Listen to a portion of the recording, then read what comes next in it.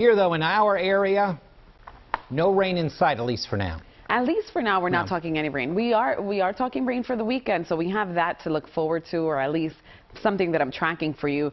But the big story today and over the next several mornings is it's going to be chilly. It already is chilly. A chilly morning on tap for us.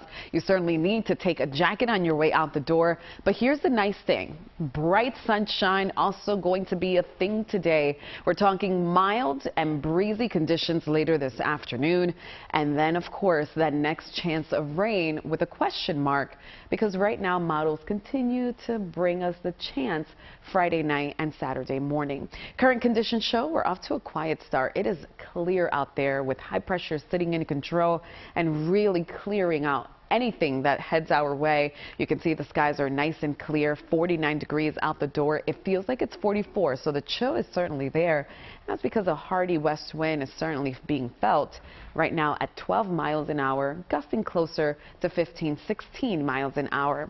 Current conditions show we're off to a chilly start, and I'm going to be saying that all morning. It's only 45 in Allentown, 47 the current temperature in Reading, 40 up in Mount Pocono, 45 Trenton, 45 in Atlantic City, 56 down towards Wildwood.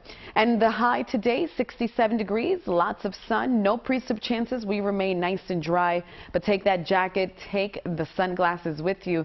Tomorrow and Thursday we're even warmer, and then rain chances begin to creep up, especially Friday night, giving way to morning showers on Saturday. Thank you, Llarisa.